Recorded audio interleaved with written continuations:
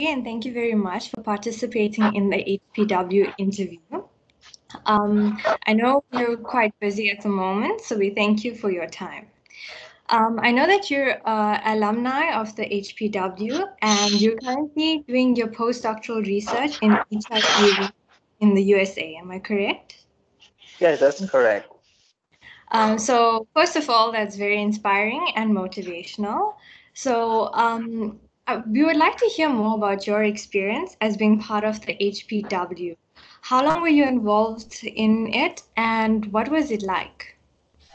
Okay, thank you so much, Asimita. Uh, I have been in HW for since 2011, and I think I've been there for about 4 to 5 years.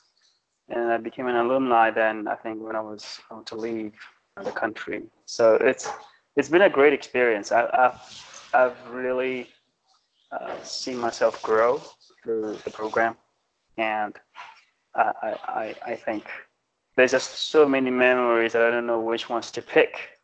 But all I can tell you that it's been one of those letters that actually brought me to where I am. Okay. And during your time at being part of the HPW, who was one person that inspired you or motivated you the most? Though it's very hard to pick one person in particular because I've met a lot of different people. I've been there for a while, so I've met a lot of different people who have been Mhm. very inspirational. But there were some people who were very intriguing, some characters who were very intriguing. And I would think of one top of my head, I would say Peter. He was involved in like warming up everybody during, before and after the whole course started. So I think I remember the first time I heard him speak, I wasn't actually looking at him and he was speaking in Xhosa.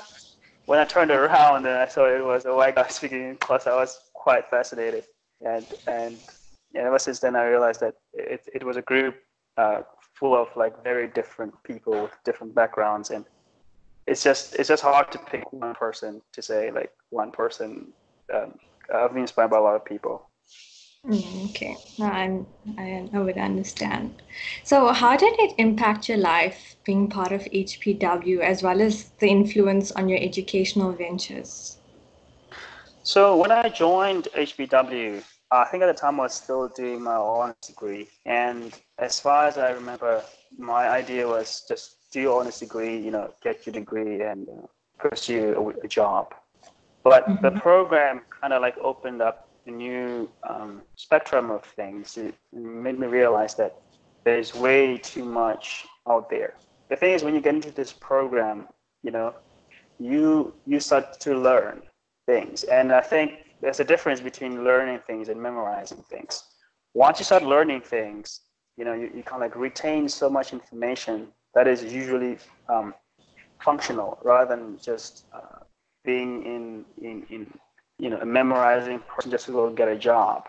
So I think I retained so much information and it was getting more interesting and I wanted to learn more. And the only way to learn more was to get advanced education. And I realized that through this program, doing my education and also incorporating this as part of my daily routine, it really influenced me a lot, building me from being, a guy who already had some background on presentation, but it kind of boosted my morale in public speaking and socializing with other people, which I think is a very strong thing. I mean, I'm here because I can pretty much communicate with a lot of people, particularly when it comes to my field of work.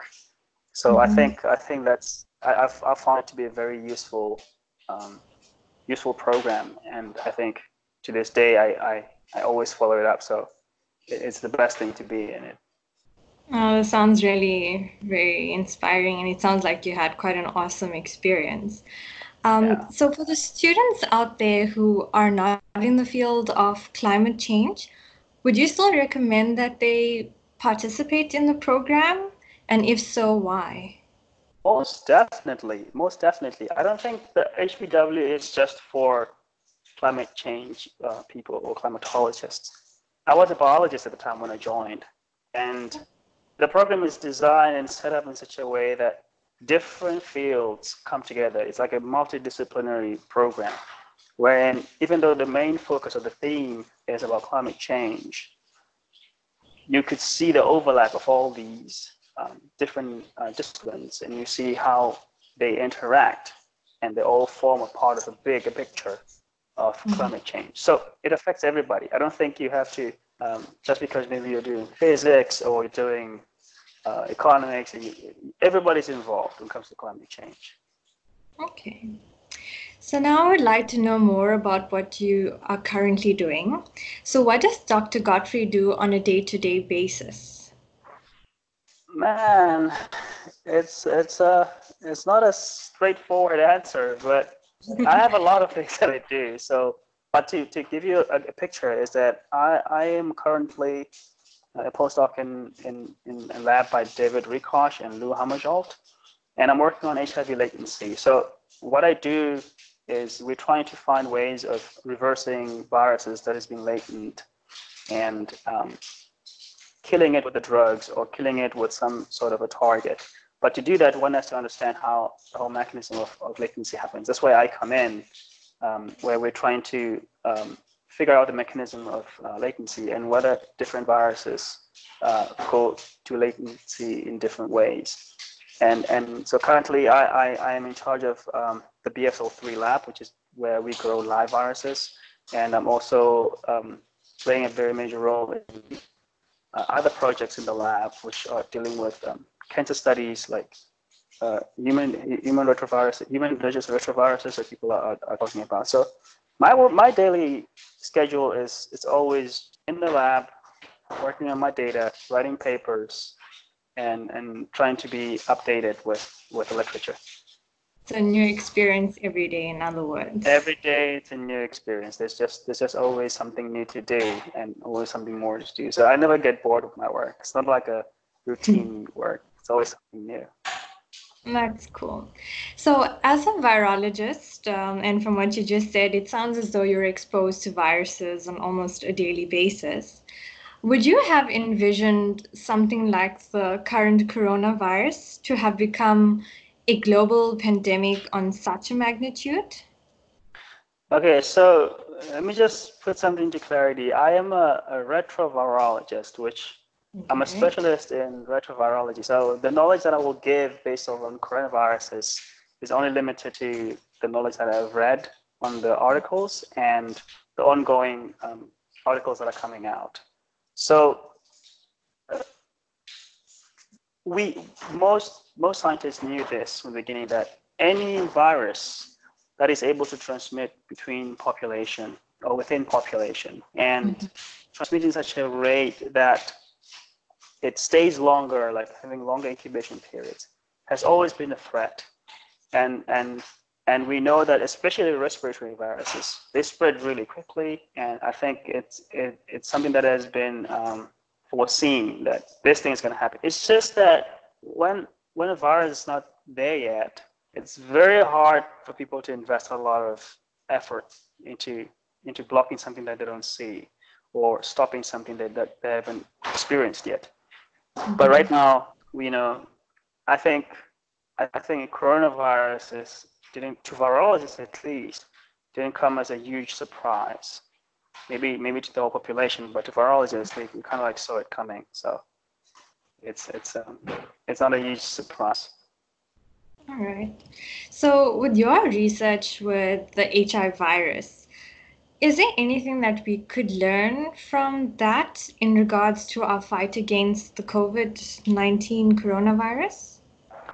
Yes, there's a lot that we learn from different viruses. So retroviruses like HIV, we know that the reason why HIV is so hard to deal with is the fact that it not only goes latent, but also it has this high rate of mutation, which makes it difficult for the immune system to recognize the virus. So does the coronavirus. So what happened, I don't know if you've been following the news, that the first coronavirus is not the same one as what we have right now. It has mutated, especially in this protein they call the spike protein. This is the protein that helps the virus to get into the cell. And that mutation enabled the virus to be able to be more efficient in getting into cells, and then thus having a high rate of transmission. And then now it's having a high rate of morbidity and mortality. So I think what one can learn from viruses like HIV is that, yeah, viruses are real. They will mutate. If the conditions are favorable, we have a lot of crowds.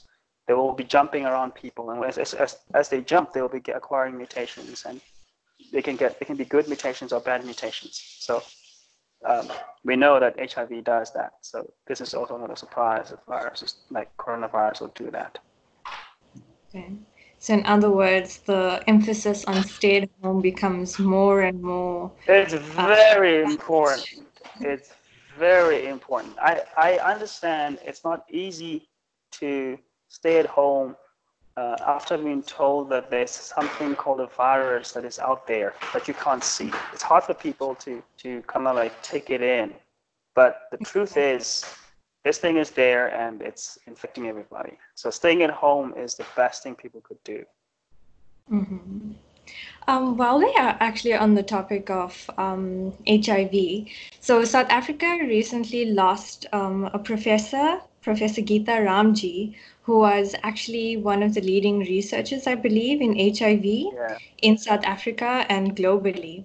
So what would your take be in terms of educating the population on the ferociousness of this virus? I mean, it's taking out not just the common man or, selected population groups, but anyone and everyone can be and will be affected at some point. So what is your take on that? Yeah, it's really sad that, when I saw the news, I really wish it wasn't true, but it happened that Professor Geeta was had some complications with the infection, and that kind of like led her to succumb to this virus.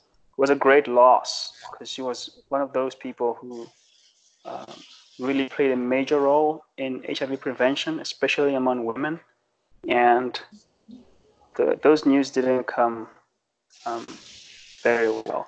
So, but what you can get from this is that this virus is not just affecting people working in close contact with viruses, or people who are traveling only, or people who are black, white. It doesn't care.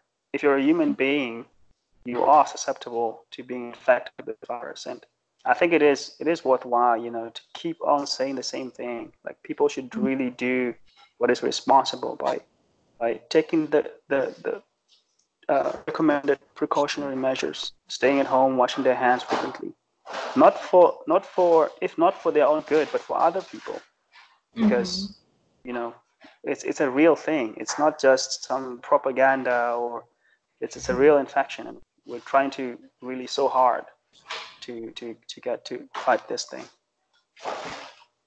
On the note of propaganda, and maybe on a slightly lighter note, I've been noticing a lot of photos circulating of marine life and other animals suddenly coming closer to the coast, roaming freely on the streets, while humans are pretty much locked down in their homes. Would you think it's some sort of a conspiracy theory of the Earth to keep humans away and restore the balance of nature? Okay, so I know this can be a little bit controversial. Okay, so now that people are being under lockdown, there is good evidence that shows that shutting down of different countries we see a very decrease in carbon emissions, and that is true for China, true for all the big major cities which were really high contributors to carbon emissions. And when you have that, I mean, I've looked at some data that actually shows that they do see some recovery of circulation systems. But I feel like this could also be blown out of proportion and say, well, this is the time now for activists to say, now you see that when we stop doing these things, there's a good reason. Yes, it's true. The data says that we have reduction in emissions, but at the same time, I don't think it would be a good idea if people over-represent this as if it's like it's really making a major, long-lasting effect. Because let's say we continue with this. What's going to happen is that the climate will have to adapt to the new conditions, and those conditions could be good or bad. It means it might start getting colder or start getting warmer. We don't know. So I don't think anyone can say just because we're stopping. It is good that we do reduce the emissions because we see, I mean, the quality of air now in China is really good. But we'll see what's going to happen because they just resumed work, I think, a week ago or something. So we'll see how that changes. But I mean, I'm seeing that once everything goes away, it's going to be business as usual, and it might even get worse because everyone will try to recover the economy because they have to cover up for what they've lost. So we will see. But I don't think people should, the earth is not something that thinks. It's just process just happens. The process just happens. So it's just that humans always want to find a reason behind things happening, like the planet is punishing us. Or, no. Let's just not put too much thought to that. All right, back on a more serious note, what do you currently envision the outlook for South Africa to be under the COVID commotion at present? I think right now, South Africa is in, I would say it's in a better situation for several reasons. That they have been a little bit tougher in terms of implementing the measures to prevent spread, like the lockdown, for example. And I think doing it as early as South Africa did, it's much more beneficial than what you're seeing outside. Like here in the United States, just yesterday, I think it's in Florida or something, they just started doing a lockdown then. It means that people are still roaming around, and you can imagine if people are infected, it means they've been spreading the virus.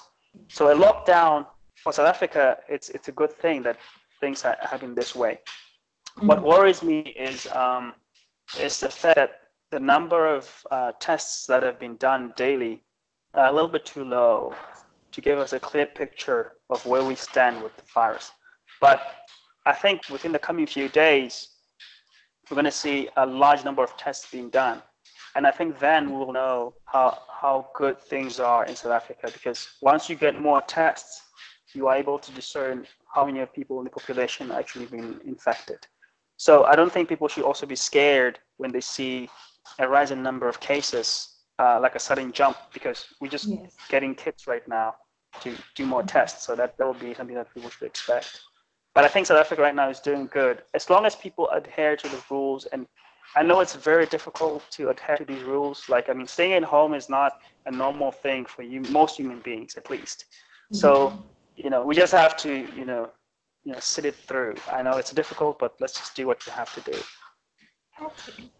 On that note, while you're away from home, what does it feel like to be in another country? I mean, you are in the US, where currently it's the highest number of infections. How do you feel about that? Yeah, for me, I'm not really scared about that. I think it's more of my parents who were worried about me. That, I mean, they're seeing this. I mean, also the news. You know how reporters kind of like give the data out there. They throw it in a way that it's so dramatic, and yes, even though it's true, it does scare the normal, like an average person will be terrified by the data. But I think, I mean, I'm currently also, we've ceased doing HIV work now, and we are moving towards doing COVID-19 work because we can't afford to push on HIV, whereas there's a problem at hand. So I'm currently now, we just recently started, I think a week ago, started acquiring COVID material, and we're going to be working on that to try to find ways of getting drug targets that can prevent entry of the virus. So my parents, I think it's what I'm supposed to do as a virologist, not to be worried about getting sick. I have to take care of myself. I have to protect myself, but it's part of my discipline in my career. So I'm not. and Yeah, I'm responsibility. fulfilling my duty. This is when I need to like do what I need to do. So you said you've been working with the COVID virus now. Yeah, So sorry. I just started working with it now recently, so it's a work in progress. I'm learning a Um, new. Just all right. So given that and your knowledge on the progression so far of the virus, how far away do you think we are from actually finding a vaccine or a cure for COVID? I would I would not rush to go for a cure, but I would say when it comes to vaccine, it's it all depends on the process of making a vaccine. The process is a bit longer because first of all, let's say you do have a vaccine, you need to find ways of making mass producing it, and once you mass produce it, you need to find ways of distributing it. So those processes are quite longer. But as far as I've seen, there's a lot of red tape has been removed. Like things are moving so fast that anything that comes out now that is ready to go for clinical trial, it will go for clinical trial. So with that said, a vaccine for coronavirus, most people think 18 months, but 18 months is when all the good conditions are met.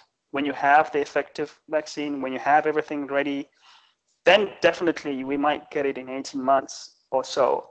But before we get those things, it will be very difficult to say anything under 18 months. It might even be longer. But I don't think people should. I think right now, most people are doing vaccine work, but what is more important is finding treatment because we're dealing with people who are already sick. So treatment is looking at the drugs and stuff because vaccines only work for those who are not infected, right? You give a vaccine to a person who's not infected to protect them from the virus.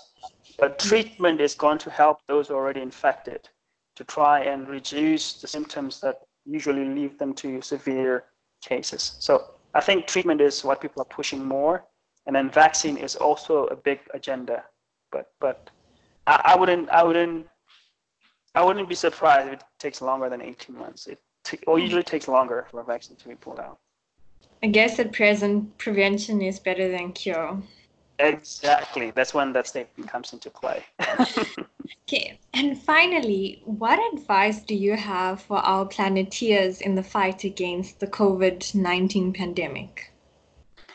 I think they should keep on doing what people are calling social distancing. I don't think I want to call it social distancing, physical distancing, because we are always socially connected by network or anything. So physical distancing is the best thing you could do for yourself and your friends and your family and your loved ones. And also washing your hands regularly. This not only protects you from coronaviruses, but it also protects you from other germs because a person who will wash their hands much more frequent than the other ones, less likely to catch a virus or any form of bacteria because our hands really are always touching our faces, even though we're not, aware of it. So I think doing those things will kind of like reduce, your chances of catching a virus, or if you do have a virus, chances of spreading that virus. Mhm. So just do what you need to do. Be a good citizen. Okay. And with that, I thank you very much. Thank you very much, Dr. Godfrey, for your precious time and for all the insights and enlightening information you have given us today. And we urge our Planeteers to continue staying at home, wash their hands, and to be safe. And we'd like to wish you everything of the best in your fight against COVID-19 virus, as well as continuing with your research in HIV. And yeah, wish you everything of the best and thank you very much. Thank you so much, Asimita. I'm glad to have had this. It was quite relaxing. So, but now I have to go to work. So I hope for the best as well. I hope everything goes well that side as well.